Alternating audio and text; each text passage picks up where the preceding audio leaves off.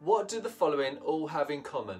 Tyres, drills, bicycle pumps, bus door openings and lifts. Have you ever heard of the word pneumatics?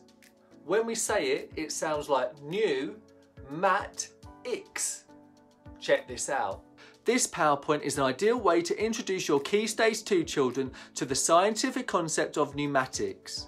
It explores the origins of this and gives students opportunities to think about how it is used in the modern world today.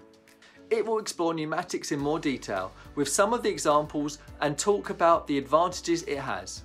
If you want learners to practically engage with this concept, then try out this Upper Key Stage 2 Pneumatic Monsters activity. Simply follow the instructions displayed to create your own pneumatic monster.